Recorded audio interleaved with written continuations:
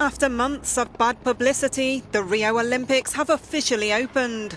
The Maracaña stadium played host to a spectacular display of samba, breakdancing and catwalk modelling, to name a few things.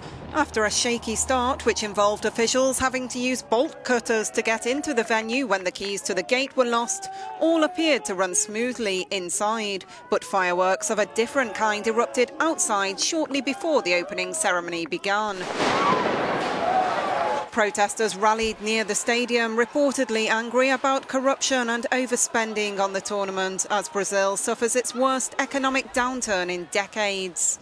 And earlier, on the world-famous Copacabana beach, supporters of recently ousted President Dilma Rousseff demonstrated about the country's deep political crisis, just a day after a special Senate committee voted to take Rousseff's ongoing trial to the full chamber, a move likely to lead to her impeachment.